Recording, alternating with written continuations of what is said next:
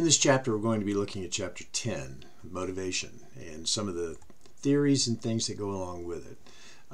We'll be looking at Maslow's needs hierarchy, Herzberg stuff, McGregor's Theory X, Theory Y. We'll talk about MBO, Management by Objectives. What are some of the things that we can do as far as treating employees fairly and the whole idea of equity theory? And then what is it that we can do to actually put this into place? Now you start talking about, in motivation, intrinsic versus extrinsic rewards.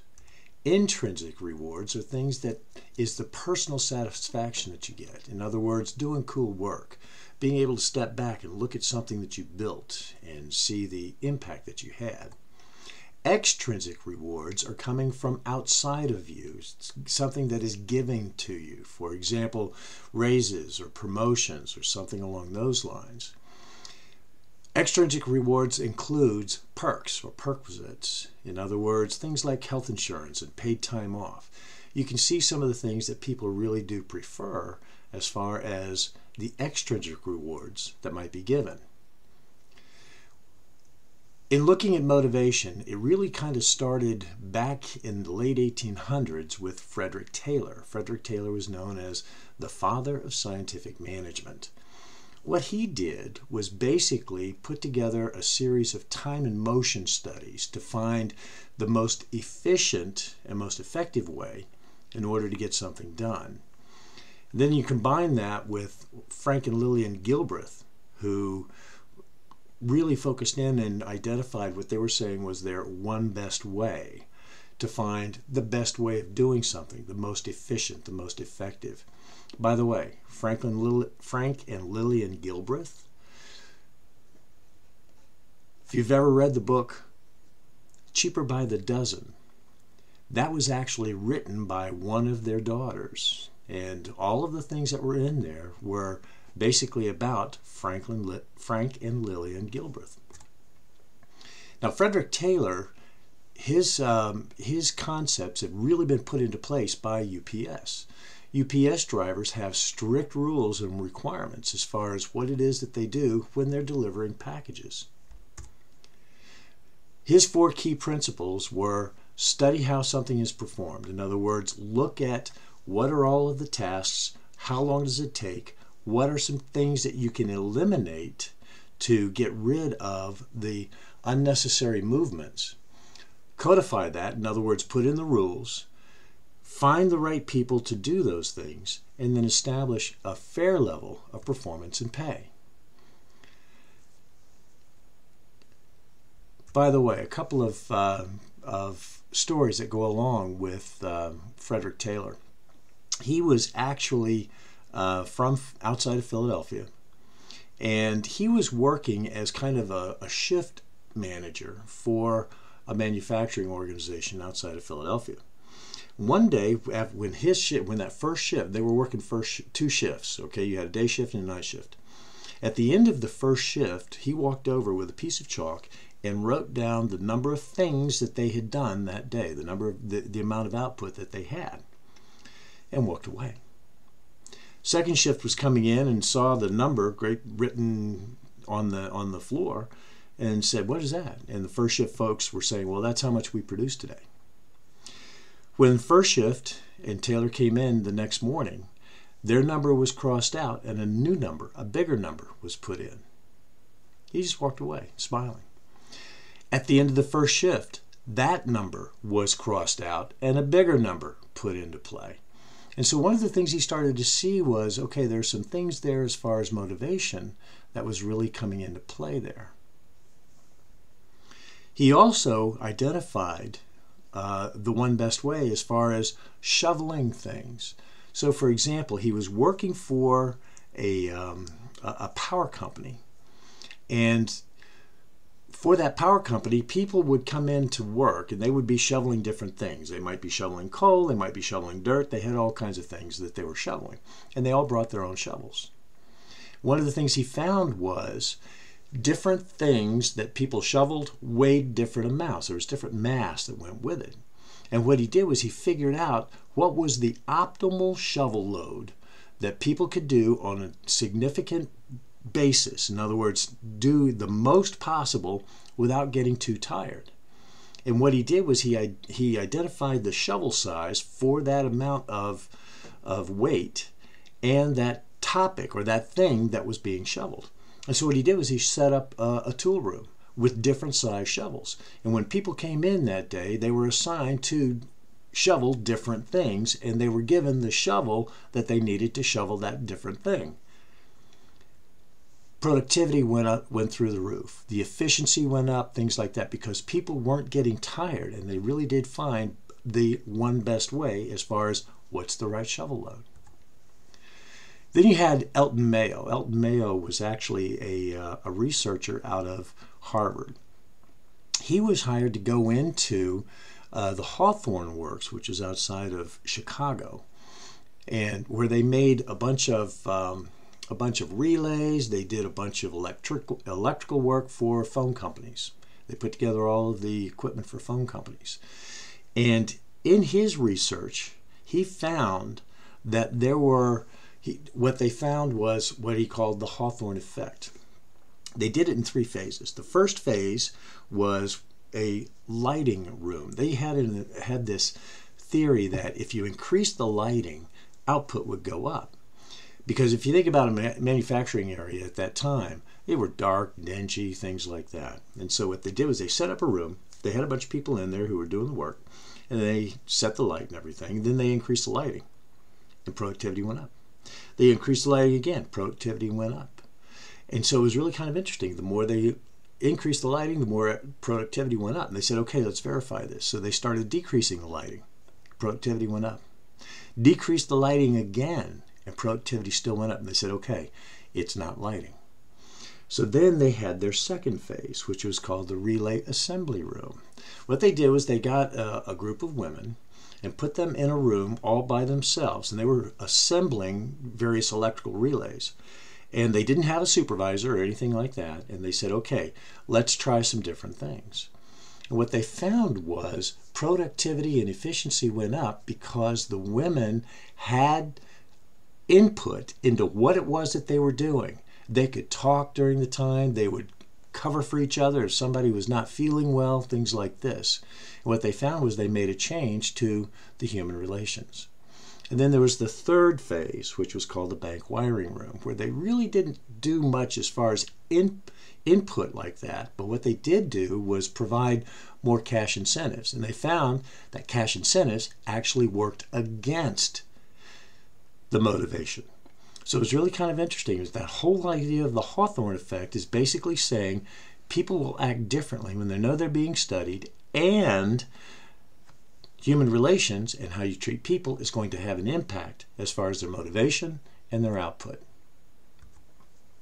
Now, Maslow's needs hierarchy, a guy by the name of Abraham Maslow came up with his hierarchy of needs. Basically, he was saying that there are 5 key things that motivate folks. A lower level need, if it's unmet, will be motivating. In other words, people will be motivated to satisfy that lower level need before higher level needs are motivating. Physiological is basically air, water, food, things like that. Once those needs are satisfied, then people are motivated to satisfy safety needs. In other words, having a roof over their heads and things like this. Once safety needs are satisfied, people are motivated to satisfy social needs. They want to be around people. And then esteem, and then self-actualization. And what Maslow was saying was it was a lockstep approach. And once this lower level need was met, then this would be motivating. Before he died, he actually recanted and he said, it doesn't work, all right? Because they found that people could be motivated at different things at different times. You could be motivated by a couple of things. For example, a company decides that they're going to do a layoff. People will be motivated in a couple of different ways. First of all, safety. In other words, how am I going to feed my family if I lose my job? And also esteem at the same time. Why me? So it's not just a lockstep, and people could be motivated in a couple of different places at the same time. Then you had a guy by the name of Frederick Herzberg. Okay, Herzberg came up with his 2-factor theory. He said basically there's two key things to think about when it comes to motivation. You have motivators and you have hygienes. Motivators are things that get people jazzed, that get people excited about what it is that they're doing. Hygienes are things where if they are present, they are preventing dissatisfaction. But if you take them away, then you have dissatisfaction. So motivators are things like doing cool work, getting recognition for what it is that you're doing, having the opportunity for growth and advancement. Hygienes are things that prevent dissatisfaction. In other words, policy, working conditions, pay.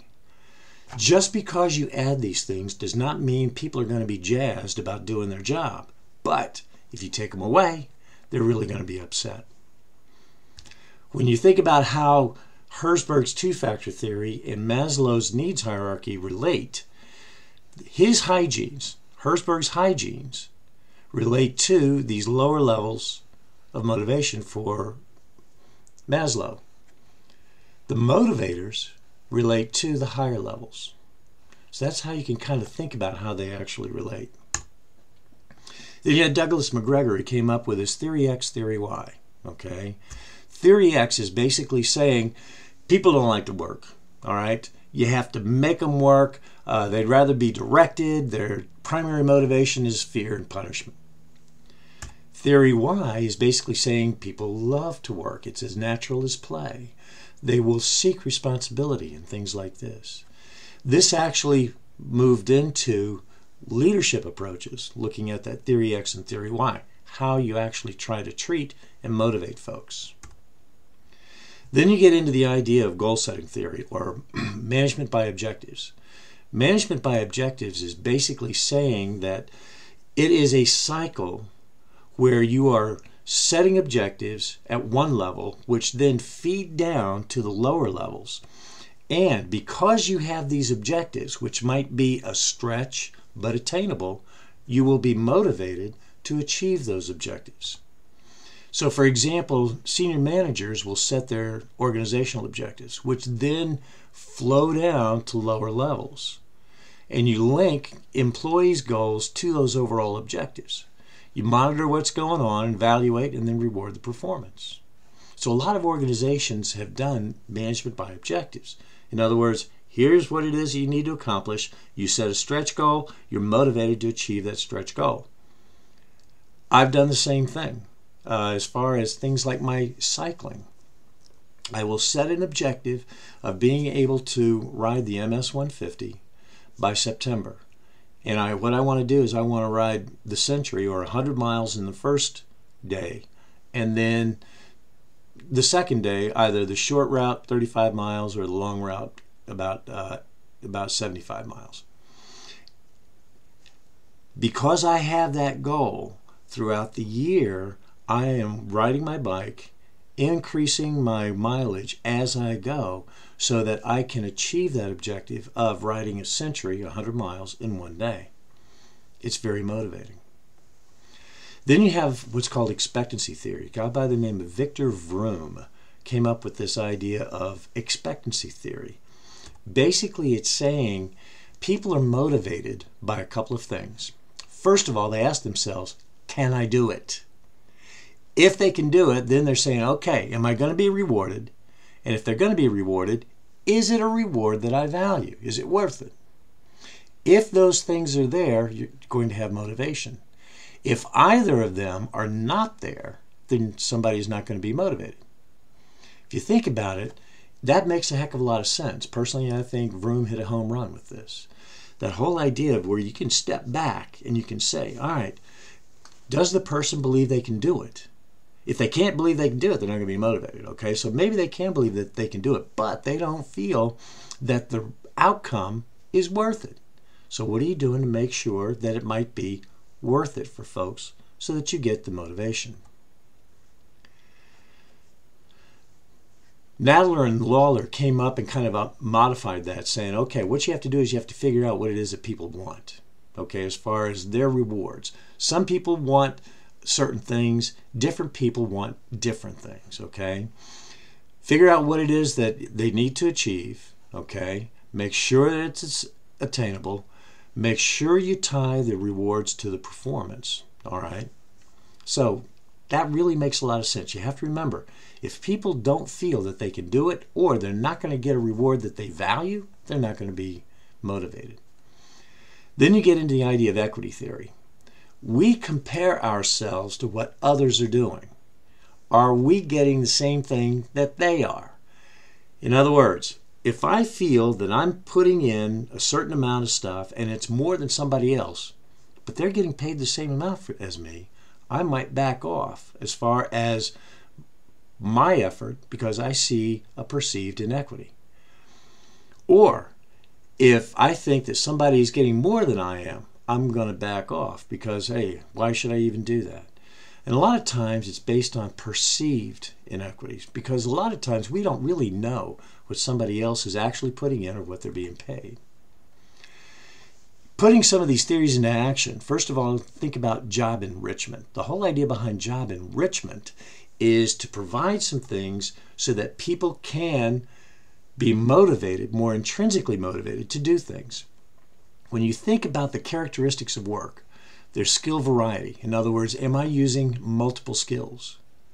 Task identity. In other words, can I see the outputs of what it is that's actually going on? Do I see the entire picture or just a piece?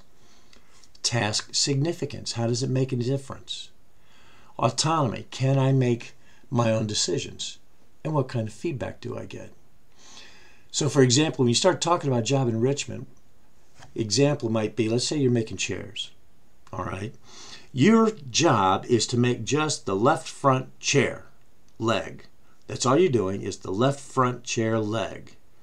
And you do that all day long. Well, one of the things that they might do is what's called job enlargement. In other words, okay, you're not going to do just the left front chair leg, you're going to do all four legs.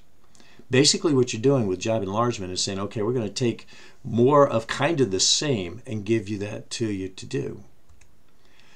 Task identity is basically saying, okay, I'm doing the front left leg of the chair.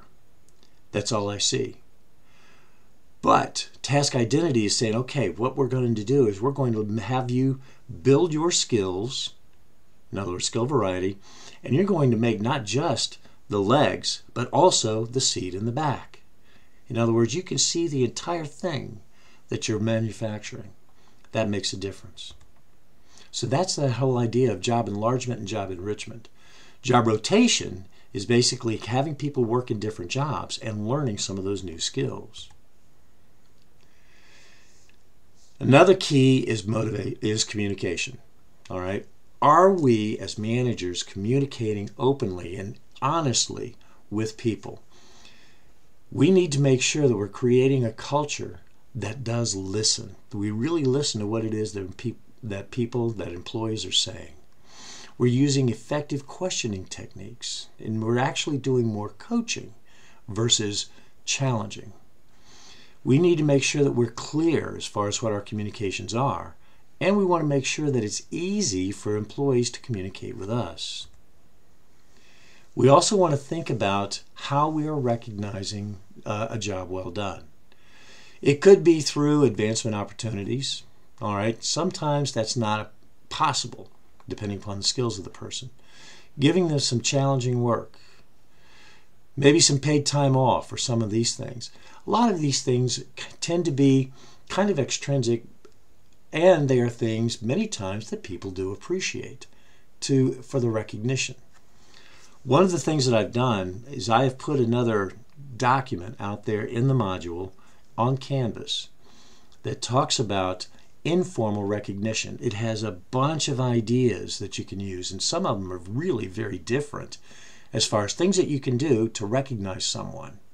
So you might want to check that out.